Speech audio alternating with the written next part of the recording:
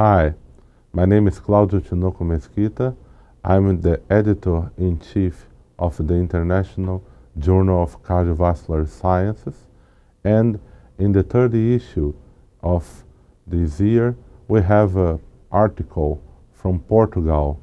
It is about the left ventricular noncompaction in adulthood, a Portuguese heart failure clinic experience by José Manuel Faria da Costa, Catarina Pereira, Filipa Gomes, Paulo Bettencourt, Pedro Bernardo Almeida from Centro Hospitalar São João.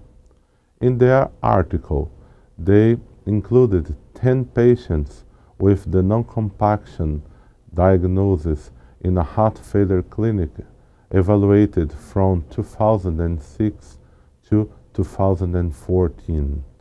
The median age of their patients was 63 years, and 6 patients were male, and all patients have reduced heart ejection fraction.